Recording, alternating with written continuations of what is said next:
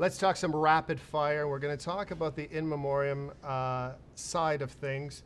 First person gender, male or female? I'm going female. First person shown over or under the age of 65 and a half? Under? Okay. First person shown, will it be a former Oscar winner? Yes or no? Yes. Yes. Okay. Male or female? Who has the longer acceptance speech? Best actress? No, just in general. Male or female? I guess. I'm going female, and I'm going male. Yes. And I'm going Kiwi Kwan. Just to give you an extra thing there. And finally, Jimmy Kimmel opening monologue slated for 11 and a half minutes. Ooh. Are we going over or under Jimmy going out and maybe roasting a couple people and having some fun? I'm going to say hopefully under. 11 and a half minutes, Jimmy? Bring it under. Yeah, it seems a little too long, doesn't it?